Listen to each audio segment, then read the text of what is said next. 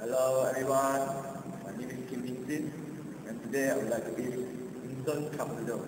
So, let us see how the noodles look like. The noodle is quite hard. Now, let's try to cook it.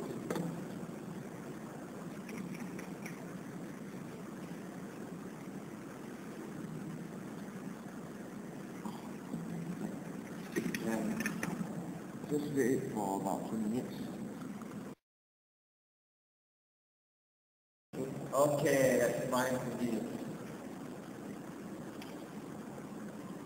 do.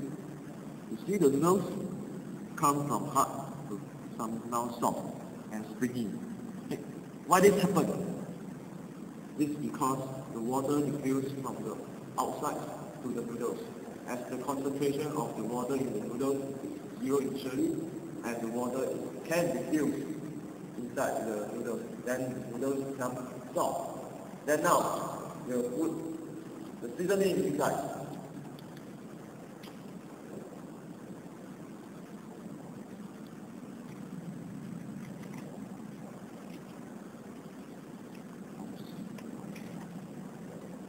Okay.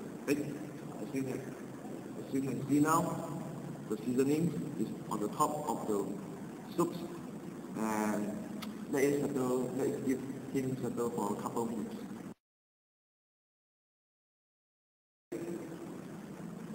Hey, where's the seasoning now? This magically.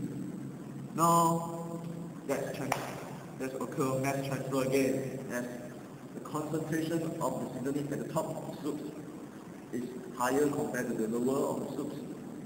So, the seasoning diffuses from the top to the bottom of the soups.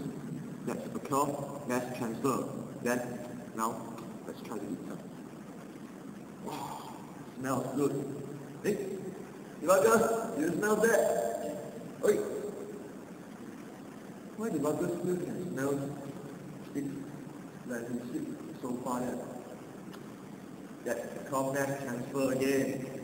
Because the smell, concentration of smell here is higher compared to the surrounding here. So when the concentration is higher here, the smell tends to diffuse towards all directions.